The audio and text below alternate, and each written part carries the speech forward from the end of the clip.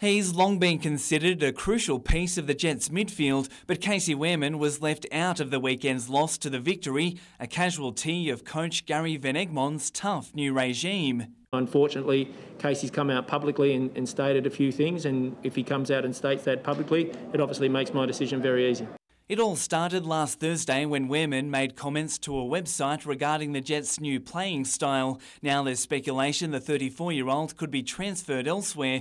Neither club officials or Van Egmond would comment today, while the players appear united behind their coach. Gary sat us aside this morning and sort of said, this is where we want to go, just to stick together. Gary's said how he wants to play, and that's how it's going to be. As for this weekend's clash, Nikolai Topor-Stanley should return from a corked thigh. Tarek Elrich will live to fight another day. He's suspended. That means Ruben Zadkovic is likely to return to the backline. Players remain hungry for their first win away from home in more than a year. We've been practising so much on just possession and keeping the ball, and now we need to turn that into going forward and creating opportunities. Kevin Mettam, NBN News.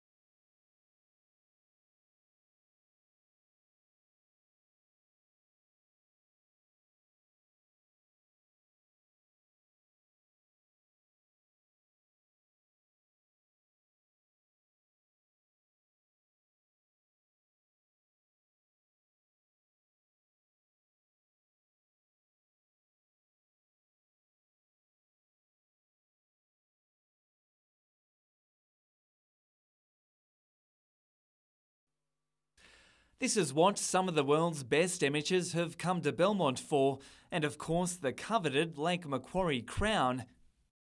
Plenty of locals are taking notice, and with shots like this one from Redcliffe's Ellen Davies-Graham, it's easy to see why. It earned her a birdie on the 5th. But the real success story is New Zealand's Sarah Bradley. It's hard to imagine that 4 years ago an horrific car crash caused amnesia and set her back 18 months. Today she looked like a pro, producing 4 birdies to finish even. It'll be a tough job chasing down Brianna Elliott. The defending champion got out of trouble several times for an early lead. The Yarrawonga amateur eventually finished with 6 birdies to post a first-round score of 4 under. That's a 3-shot lead, but if putts like these landed, it would have been much more. Kevin Mettam, NBN News.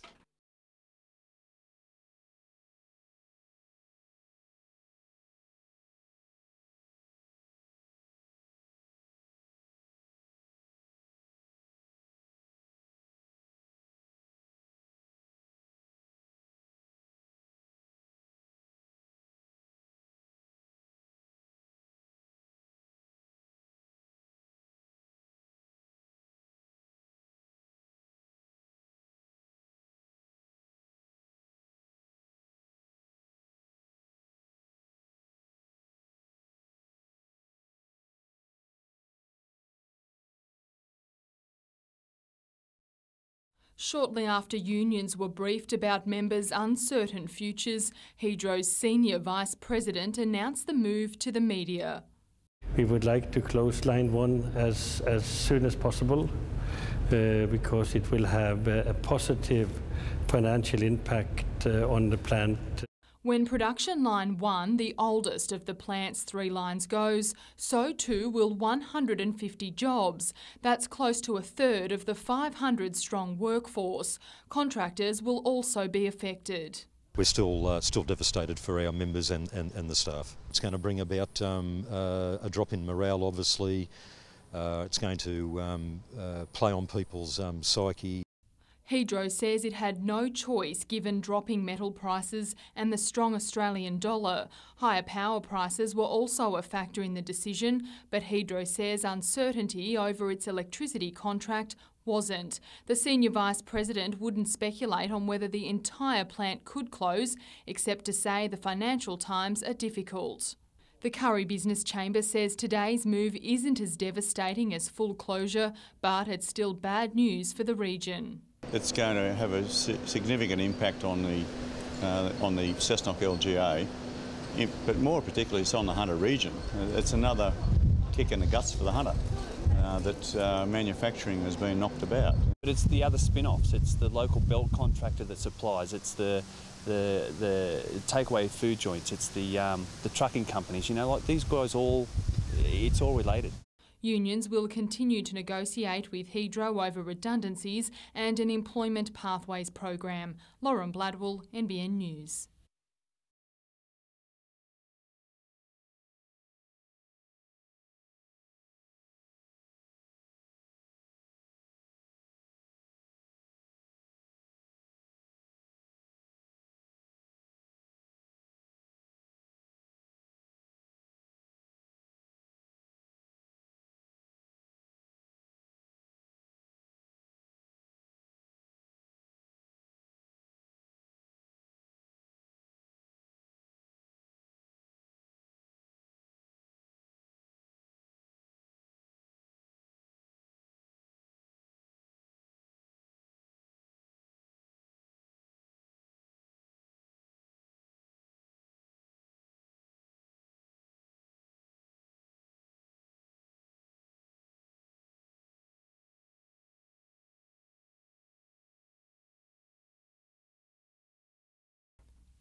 One month since Council last voted on the issue, it seems the community can't stop talking about the figs. While ever the trees are up, they're up, and it's worth pursuing the issue to sort of keep them up.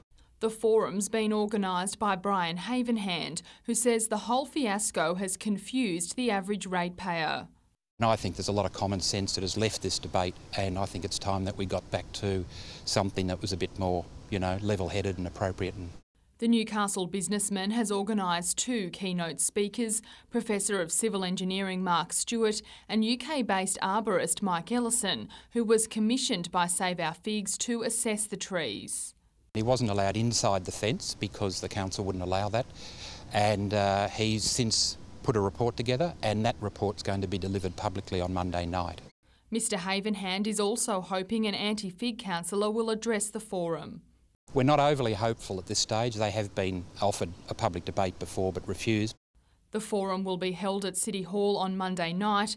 Anyone who wants to post questions for the Q&A segment can email figforum@gmail.com. Lauren Bladwell, NBN News. A closed corner store, a sad reflection of what's befalling Catherine Hill Bay. The bowling club shut late last year, and now the defining feature of the seaside suburbs coastline is on borrowed time. I cannot see a future for the jetty. It's been left far too long. Rose Group's 500-lot subdivision, designed to bring shops and services to a village which is still without town water, is still at least 5 years away. It's something that's desperately needed in this area, especially for our older residents to have access to these types of amenities that every community should have. The upkeep of the jetty and relocation of the bowling club were originally in the plans, but an objection to the development in the Land and Environment Court saw the idea dropped. There's a lot of things that could have been saved in the last 10 years just by negotiation. Another dispute last year resulted in council being given the power to sign off on the aesthetics of all new houses built in the Rose Group development. We would like to see development that is similar in style to development that's occurring at Murray's Beach, rather than seeing the more common brick and tile dwellings. The majority of dwellings here operate as holiday homes, which means for a good part of the year they're vacant. It's this lack of a consistent population which has slowly killed off all the services. So would you say the life's being sucked out of here? Oh yes, love, and just quietly, I'm that close to selling the house that I built 31 years ago, before the Hysterical Society tried to stop me. Kath Landers, NBN News.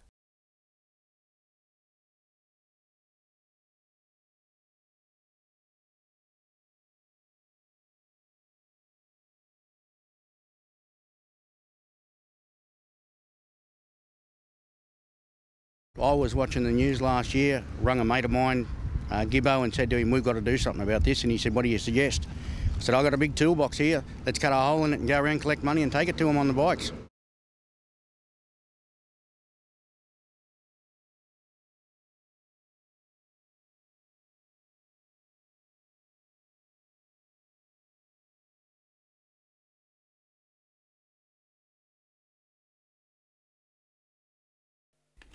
The Empire Park skate facility at Bar Beach is well and truly on the map, recognised by industry professionals as one of Australia's most progressive skate parks.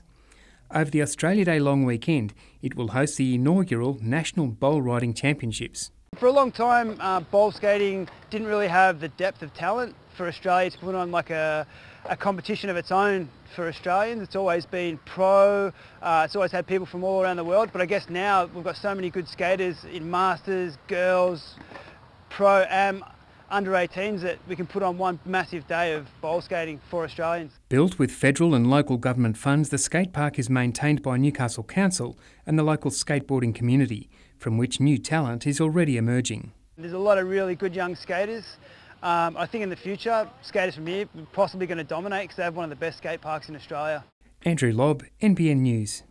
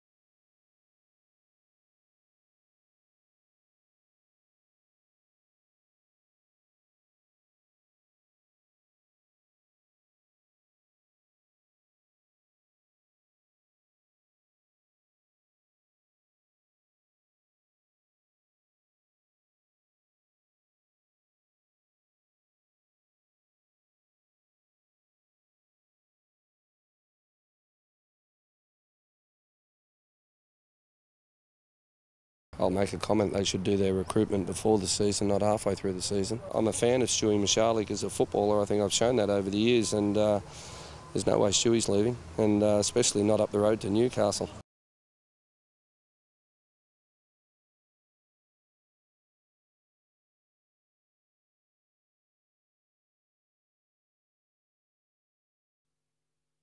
At Townsend Oval, Merewether has been busy preparing to play on one of the country's most famous grounds. On Sunday, the side will try and reclaim the tag of best country club in New South Wales here at the SCG. It's won the title twice before, most recently in 2008, but it'll be opener Josh Geary's first attempt.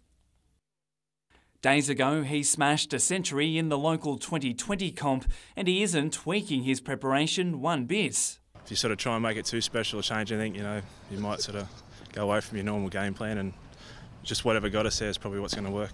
Paceman Sam Gilmore has a similar mindset, but he admits spearheading the attack at the historic venue is an exciting prospect. We're getting the opportunity to play at the SCG a week after the 100th test, so yeah, cannot wait. Captain Simon Moore will return later this week from New South Wales country duties, along with 3 others, including all-rounder Pat Darwin, who's been copping some friendly digs since arriving at the start of the season. He has. He's brought his Sydney Metro sexuality to the team, so no, he's fitting in perfectly, and yeah, he's a real pleasure to play with and adds a lot to our side. Kevin Mettam, NBN News.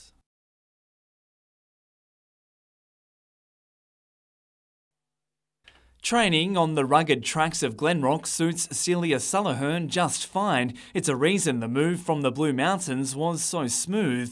Yeah, for me, definitely. I love it out here, just getting away from everything. You can sort of escape the world for a few hours and, yeah, just enjoy running. Last year, the University of Newcastle students smashed 6Ks to claim the under-20s national cross-country title.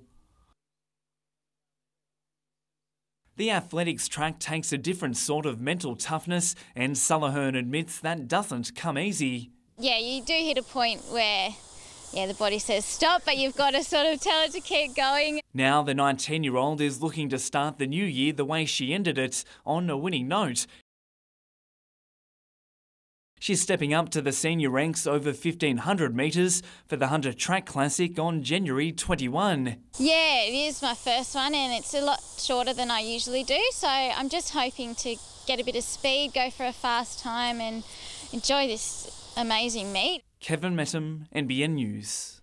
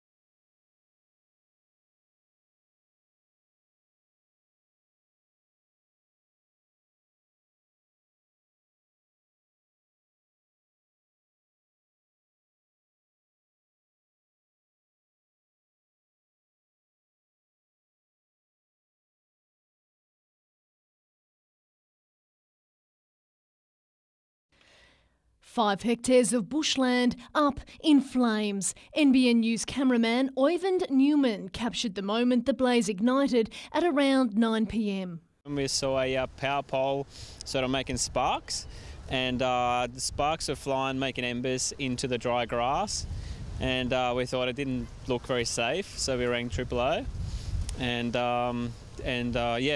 within a couple of minutes before the fire brigade even got there, the bush was sort of properly alight. He then recorded these images with his mobile phone. The blaze quickly spread from the roadside to inaccessible bushland. Homes near the old Aero Pelican strip were evacuated as a precaution. Last night there were some moments there where there was property on certain flanks, but at no time there were actually houses at risk. By 4 a.m, the blaze was contained. Today, firefighters weren't about to let the flames flare again, deploying 4 crews and waterbombing helicopters. It's a very important resource in this type of incident, especially where you've got inaccessible areas. It provides a resource that is invaluable in this scenario. It's the first significant blaze to break out in the Newcastle area this summer. Ausgrid suspects the sparks may have been caused by vandals throwing wire across overhead power lines. Police are investigating. Madeline McKell, NBN News.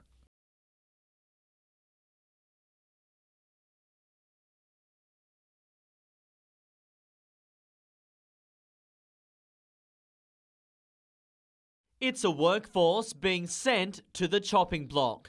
We're taking a number of actions across the organisation to look at how we can reduce costs. Regrettably, that will mean that we'll be also looking at ways we can work safely and cleanly and produce what we produce with fewer people. Around 100 fewer people, in fact. Tomigo says its hand has regrettably been forced. Like Hydro Aluminium, it's citing declining metal costs coupled with a low Aussie dollar. It means for Tomigo that we do need to take action now to strengthen our organisation and to make it capable to ride through this period and be strong into the future. And maintain the $1.5 billion it generates for the national economy every year and $500 million for the Hunter. Certainly the announcement that we've seen in the last few days is not the way that we would have liked to have started 2012, but I think the thing that we've got to remember is that the Hunter economy is a resilient economy and we will work through this. Of the 1,200 strong workforce, it's not known where the majority of losses will come from. What we're concerned about from the Business Chamber's point of view is the flow-on effect, the multipliers in terms of the contractors and the suppliers. Over 540,000 tonnes of aluminium is produced here at Tomigo every year, but despite the job losses, the company says output won't change. I think we really need to face the fact that to survive well into the future and to get through this period of low demand and low prices, we need to do things differently. Tyson Cottrell, NBN News.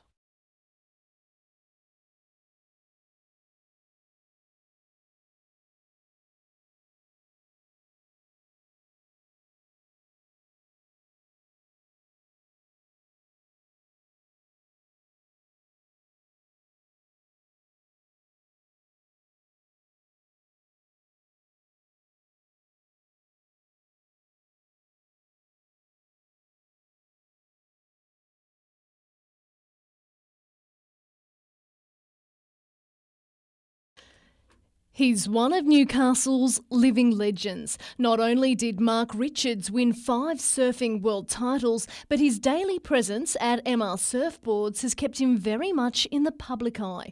But those days are numbered, with a store his parents opened in 1958 set to permanently close its doors on Saturday. It's an end of an era for the surf shop, but it's not an end of the era for Mark Richards surfboards. So I'll still be shaping surfboards and the boards will still be available.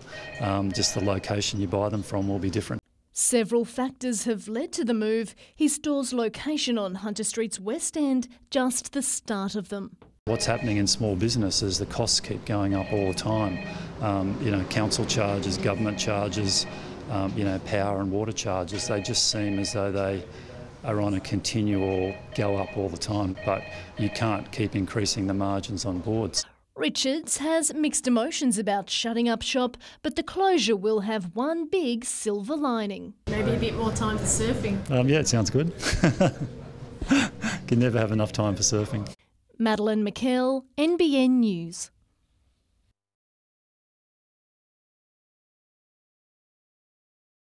They were out in force, on the ground and in the air.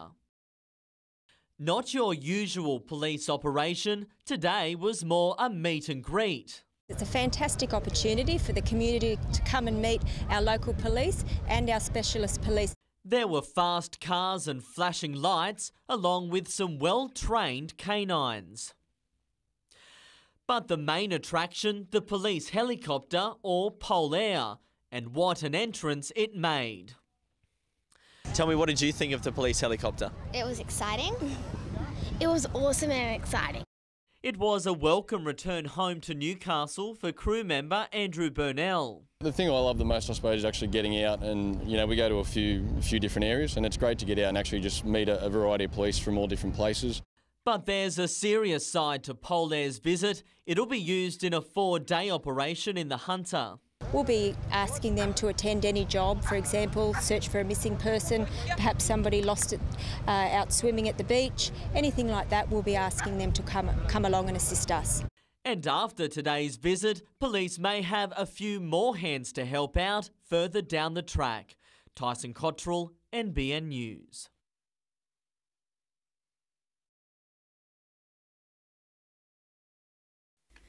It's becoming something of a summer holiday tradition. Around 100 St Joseph's students pulling out all stops to work with children and adults from Muswellbrook's Overton House for the All Stars concert.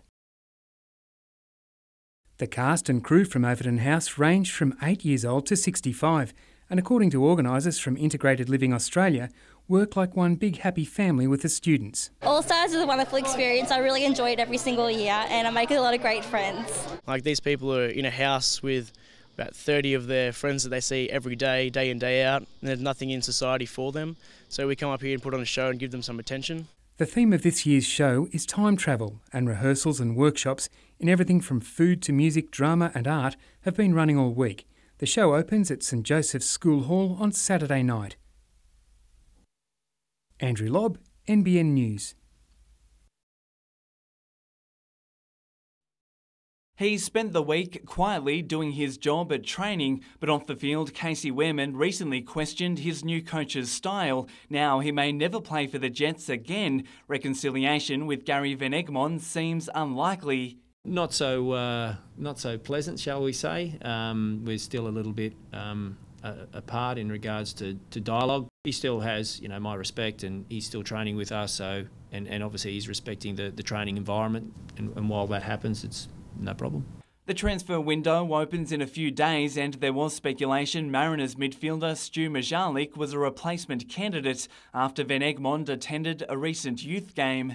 I know his game inside and out, so it wasn't a case of us going down there for Stuart, but you know, the papers want to speculate. I mean, it actually brings my attention to even more players that I might not have even thought about. Right now, the focus is the Mariners on Saturday, and with one win from the Jets' past 6 games, there's been criticism of the side's possession-based short pass style. Now, if that proves to be unsuccessful, well, I'm the one then who will be putting my head on the chopping block, but I won't compromise.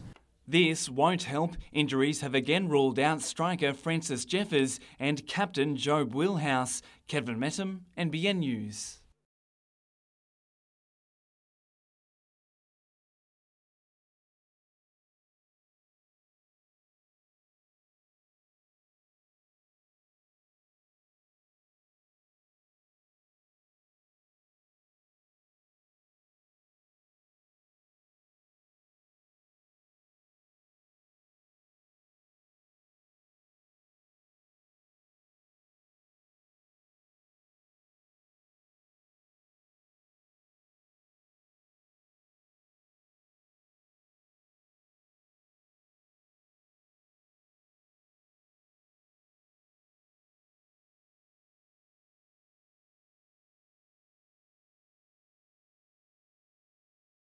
Training in her own backyard is a must for Ella Rose Hugo. After all, the compound archer shoots up to 150 arrows a day, and at the age of 16, it's a welcome distraction. Yes, it is. It's so relaxing. You just feel like, oh, I need to get away from everyone. At the National Youth Championships last week, she was unstoppable. There were first places in 5 disciplines, including target, field, clout and match play, while her state team also shot gold. At first I was a bit shocked. I'm like, did I actually do this? But then it finally sunk in. I'm like, oh wow, I actually have. It earned her Australian selection, and making it even more amazing, Ella Rose only picked up a compound bow 3 years ago. A connective tissue disorder made dislocations way too common in contact sports, so archery was an easy choice. Keeping her mind on target isn't as simple, but this teenager seems to have it all figured out. I find the more I focus on the outcome, the more I shoot bad, whereas if I focus on the process and keep everything in form and on time, I shoot a whole lot better. Mum is always close by, but she admits that'll soon change. Letting go, she's becoming so independent, and that's the hardest part. Still, she'll join Ella Rose in New Zealand for the Trans-Tasman Championships in March. Kevin Metham, NBN News.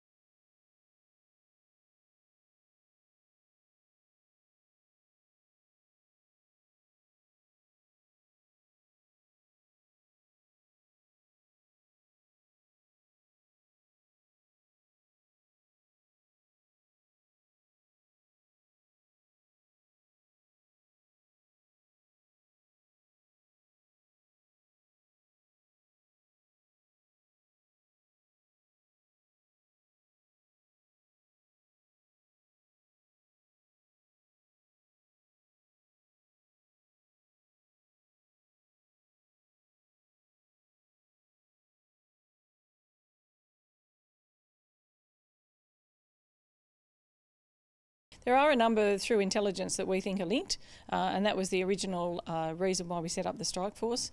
And there are other groups, so there's a number of groups working at the same time, so that's why we're going to have some additional resources.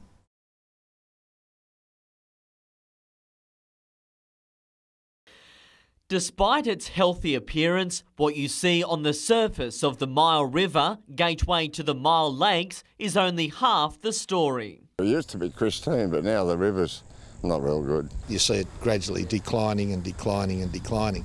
According to these locals, that's because the system isn't flushing. Since the original channel has choked up, the river's just becoming increasingly more dirty. But that's just the start. The blue swimmer crabs, you can't get them up here anymore, and the sores on the fish, which is very concerning. The fish have all got sores on them, and they're down towards the tail mainly, but this year they got them up round the head and everywhere. It's all forced the state government to step in. Today, Port Stephens MP Craig Bowman announced the creation of a task force to help find a solution.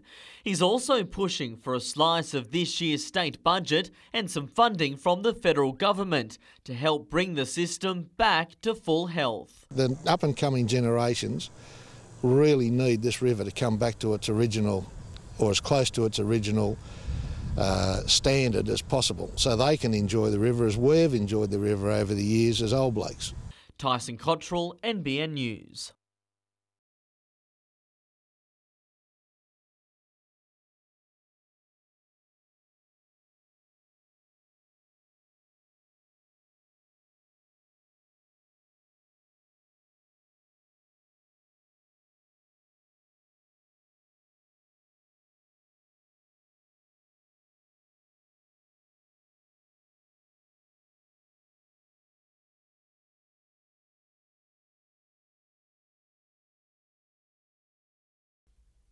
He's provided plenty of highlights for the Jets so far this season. But Jeremy Brockie knows there's still work to be done if he's going to extend his stay at Ausgrid Stadium. I love it here in Newcastle. I'm nice and settled, and my partner's settled, so hopefully I can keep performing on the pitch and keep scoring goals and keep helping the team perform. Ryan Griffith's late strike against the Victory saw Brockie slip behind in the race to be Newcastle's leading goal scorer. We got a little, I guess it's a little competition going on, but at the end of the day I'm more worried about 3 points. The Jets are likely to stick with a similar starting 11 to the one which lost to Melbourne. Tarek Elrich's suspension means Ruben Zadkovic will take his place in defence. It's been more than a year since Newcastle won away from home, but players and coaches say the controversy surrounding Casey Werman's playing future hasn't hurt preparations. You'd like to have plain sailing every week, but that's sport, you know, that's football. It doesn't happen, and I think the players understand that, and it hasn't affected them, to be honest. In a welcome boost, Joe Wheelhouse's infected foot has responded well to a cortisone injection, and the captain is confident he's on the road to recovery. Mitchell Hughes, NBN News.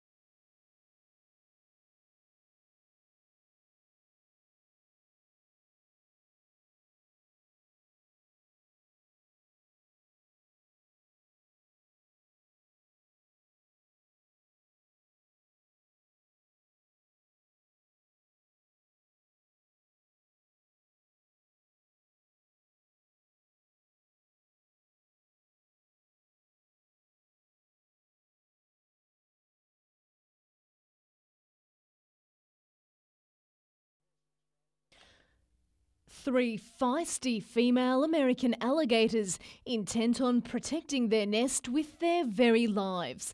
It's the first time the dangerous reptiles have bred at the Hunter Valley Zoo, and zookeepers were understandably a little nervous about the egg raid.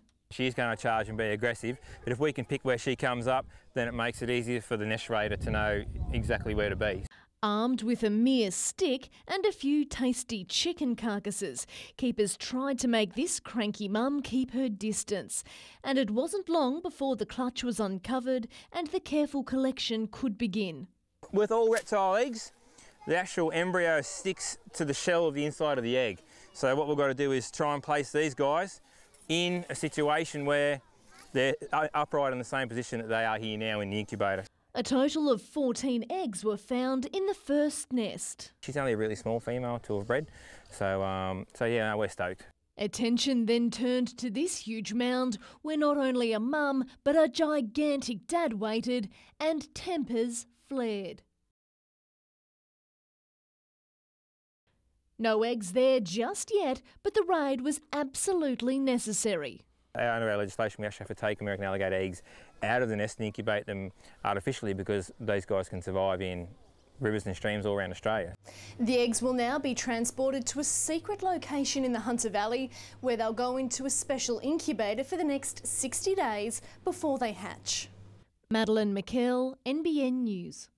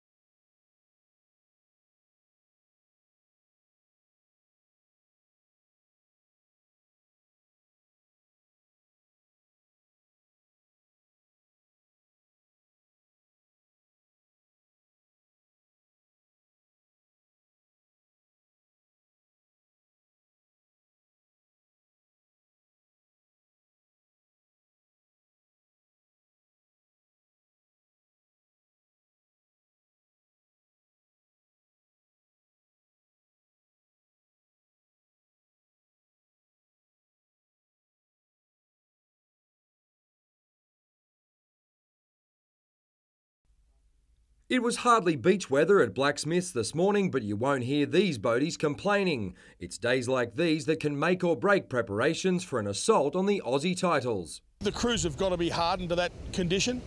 Some good days and some bad days, and certainly at the national titles we row over a number of days. At Kurrawa, anything can happen. It's headgear and mouthguard country.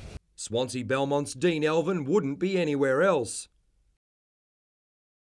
The surfboat veteran sweeps for the club's successful men's and women's under-23 crews. He believes both teams have the potential to challenge for a national medal. In a final, I think finals row themselves. If they make the final, luck's a lottery.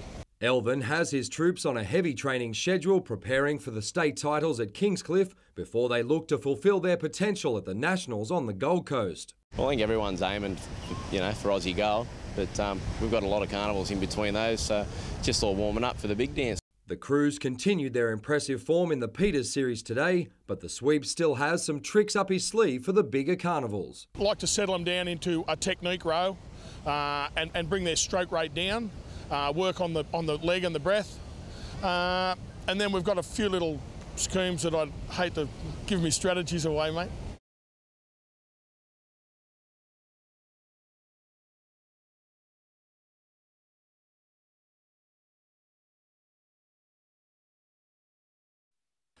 Mike Ellison arrived late last year, bringing more than 3 decades of experience. In fact, the arborist's method of assessing the health of trees is used around the world, according to his new report commissioned by Save Our Figs. In a worst-case scenario, the chances of someone losing their life on Lehman Street is around 1 in 170,000 per year. Cities all over the world are full of trees that are growing in positions like this with root plates like this, and we don't have an epidemic of tree failures in cities. Council stands by its argument that the root systems are dangerous because they haven't been able to grow properly, adding there is a huge body of evidence to support the case, but it's argued the nature of the soil has helped develop deep root systems which remain strong. You may cut a root, say, 30 years ago, but in fact that tree will actually change to cope with that. The findings will be debated at an open forum tomorrow night. Another expert risk assessment professor, Mark Stewart, will also speak. The risk of these trees might be a bit higher than perhaps your typical tree, but it's not 500,000 times higher. And that's the point, is that the numbers have been used so far just seem extraordinarily high, and they're just not believable. They're just not believable. In the meantime, expect more scenes like these when contractors arrive with chainsaws sometime this week. Kevin Metham, NBN News.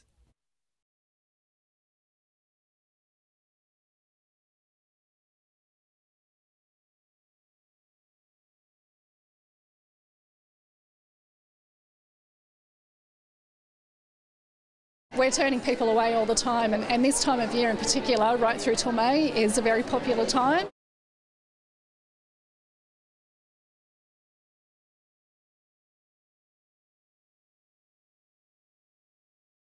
There's just so much to look at, and you kind of make up your mind as what you want, and then there's other things going on and you're like, oh, but that looks nice too.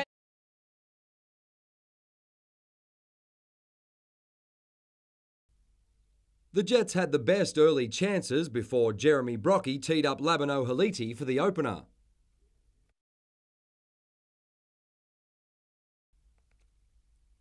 The squadron was making all the noise, but their happiness was short-lived. Thiago's foul earned him a yellow card and a week suspension.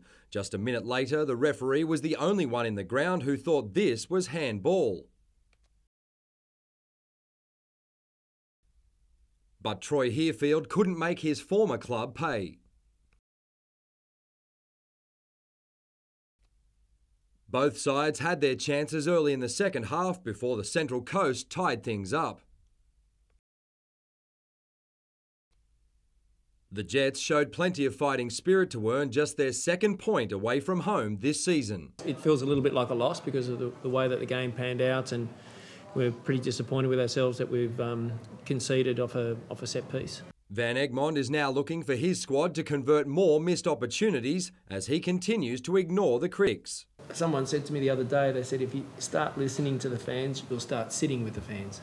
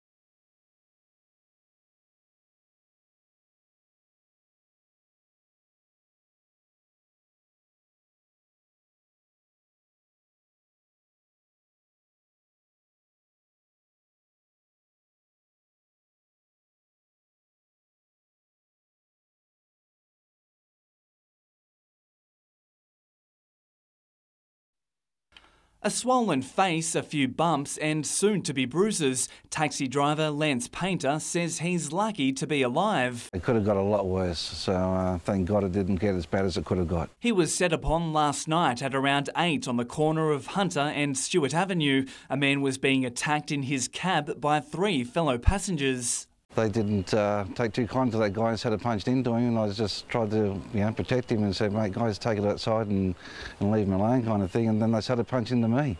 Thankfully, they didn't hit his head. The 41-year-old has a piece of his skull missing from a previous injury, and such a blow could have been deadly. It comes 5 months after a brutal incident which left a 62-year-old grandfather toothless. We still can't get a result on that one. The industry is reminding customers drivers are just trying to earn a living. It's just so disheartening to find that we've got all these fellows trying to do the right thing, and 4 questionable young fellows decide to bash him up because he asked them not to fight in his taxi. Police are investigating the attack. Newcastle Taxis will now work towards introducing a prepaid system that would keep passenger records to help protect its own. Kevin Metham, NBN News.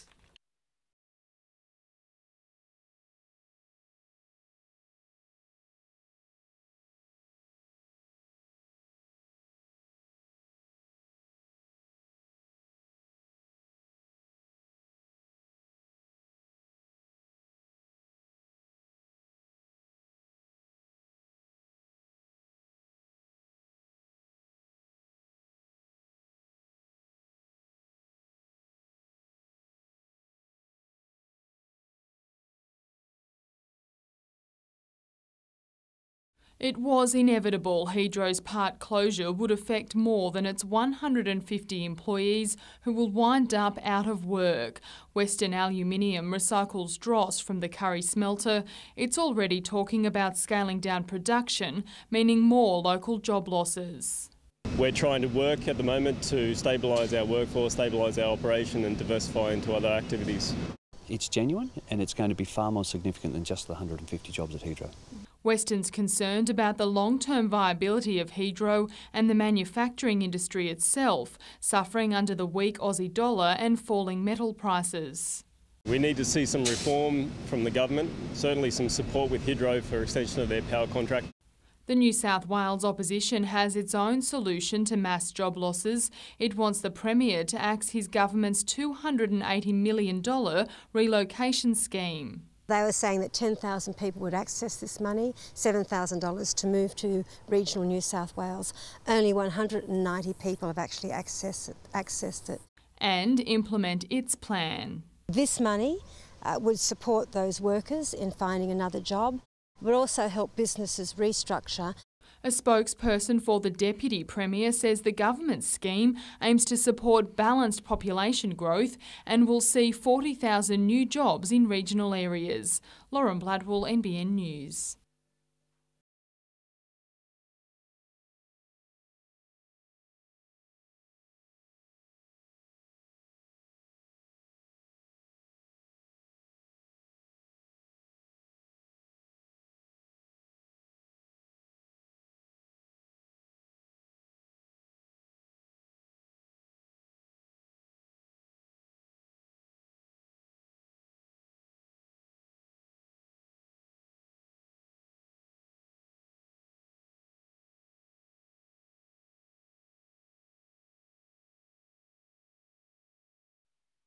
It's been more than 4 months since the federal government committed $7 million for the Newcastle Art Gallery.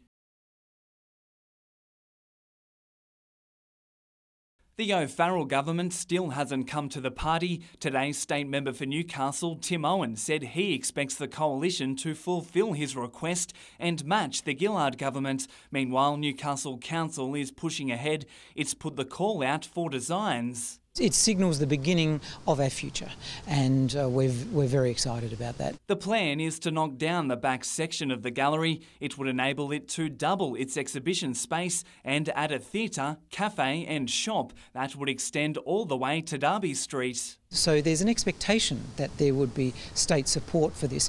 Particularly, we see this development as being about cultural tourism and the rebuilding and revitalisation of Newcastle. Only 2% of the gallery's collection is currently on show, with thousands of works in storage, such as this 194-year-old picture of Newcastle. Art lovers are keen to see that and more. It's a bit of a waste if you have all that artwork available and all that more of Newcastle could see that's not shown, yes. Kevin Metham, NBN News.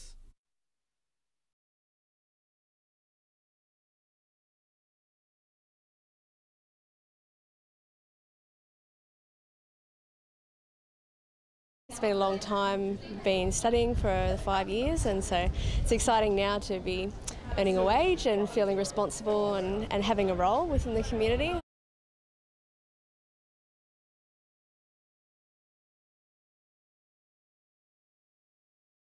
It's a fantastic career. You get to meet lots of interesting people and hopefully help them in some way, and it's a really dynamic career as well. Every day is different.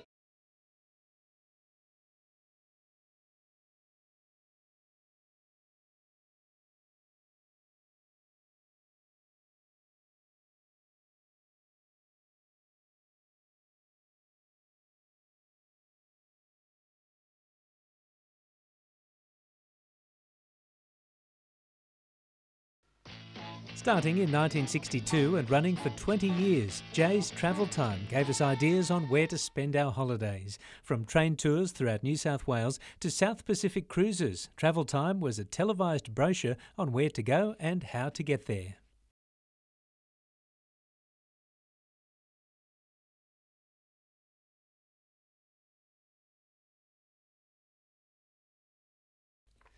Alongside Jim Jenkins, Roy Earle gave us the weekly travel update.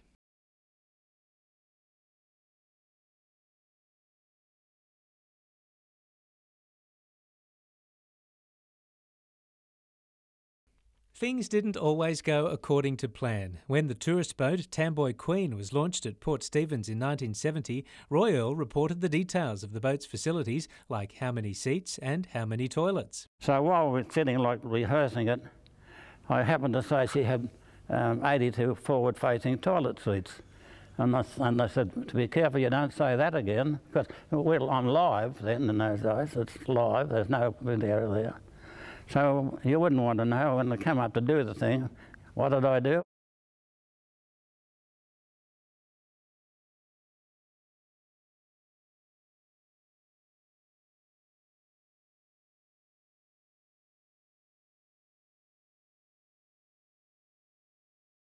Went to air, nobody took any note except the general public. They could hardly walk about down the street and they say, how are the toilet seats going on the Tamboy Queen?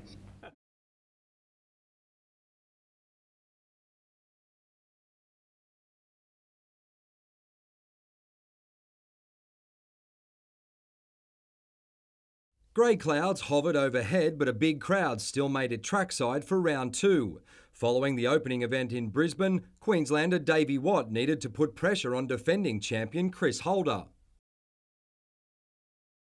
A win in the first heat had him on the right track. Hunter riders Sam Masters and Rowan Tungate defied the odds to finish in the top 4 in round 1. They were outclassed by Central Coaster Taylor Poole early on, but their nights would only get better. When Holder hit the track, he immediately put on a show.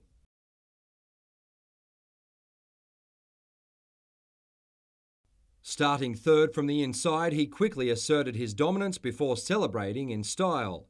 Masters' next performance wasn't quite as polished. He fell behind early but continued to edge his way forward until a dramatic pass set up the win. His next effort was just as gritty as he fought his way into the A final. Despite his local knowledge, Tungate had everyone feeling a little dusty, but he recovered to edge into the B final. In the end, they all played second fiddle to the best in the business. Holder finished the night undefeated before cruising to victory in the decider, where he even let his rivals celebrate with him. Mitchell Hughes, NBN News.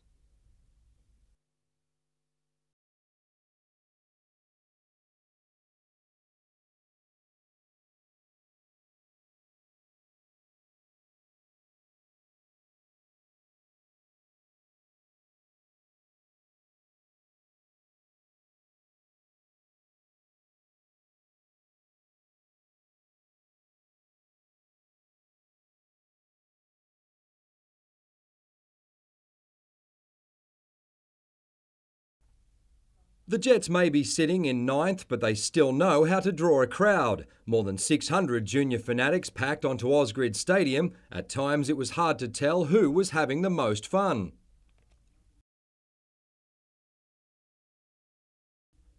At just 19, Ben Kantarovski isn't that much older than his fans. It's been a tough 12 months for the teenager following a knee reconstruction, but his performance against the Mariners proved he's almost back to his best. Yeah, I think it's just a matter of sort of knowing that I could do the job beforehand and then making sure that I was sort of fully fit and ready to do the job. Ben Kennedy has endured his own ups and downs. His confidence is also on the rise after keeping out former teammate Troy Hearfield from the spot. We played nationals together, juniors and that, so same age and that. So he was actually my captain for the nationals. So I was confident he was going to go that way, and luckily he did. The Jets face the Phoenix on Friday, and they'll do it without the suspended Thiago Calvano. In a boost, Francis Jeffers is a chance of returning, as is Joe Wheelhouse. He's still got a little bit of pain. We're just going to have a look at seeing how we can monitor a few things for him to make his comfort level a little bit better, and then we'll make a decision. Mitchell Hughes, NBN News.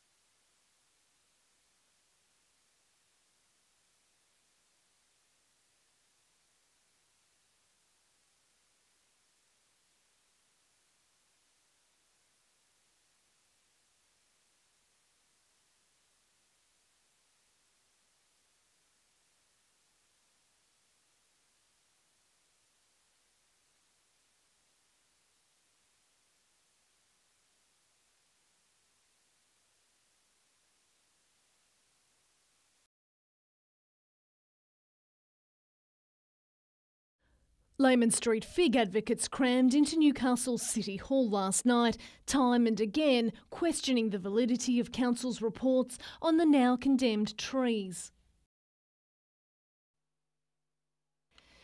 Today, Council arborist Phil Hewitt hit back, outlining the methods behind his and other council reports and categorically dismissing those with differing opinions about the tree's safety. Nothing that has been put to us by others, say our FIGs for instance, who've brought in opinions from other people, has changed our view. Mr Hewitt maintains the figs are dangerous, primarily because of their restricted root system, which doesn't have enough room to expand. He says roots have been repeatedly damaged by utility companies and are wounded. Claims council's reports have exaggerated the risk posed by the trees were also laughed off. For our purposes, the people who have made those claims about exaggeration have themselves extremely limited knowledge about the Layman Street figs. Council's general manager is expected to soon give the order for their removal. Some 26% of our figs now have failed, and that in itself is enough to concern us to the point where we need to take some action. Madeline McKell, NBN News.